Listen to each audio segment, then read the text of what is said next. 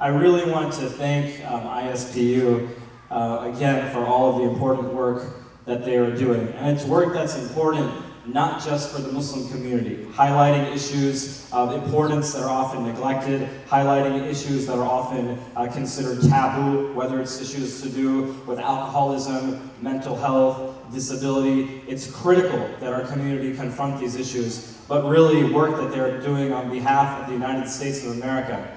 And also, as we've seen through the global health program that they have on behalf of the entire world. And it's also important that they're doing so right now. And a lot has been made, and it's about the critical juncture that we're facing, Muslim communities in the United States, Muslim communities around the world. None of that can be diminished or overstated. It's a very critical time. What we're seeing is in some ways very disheartening.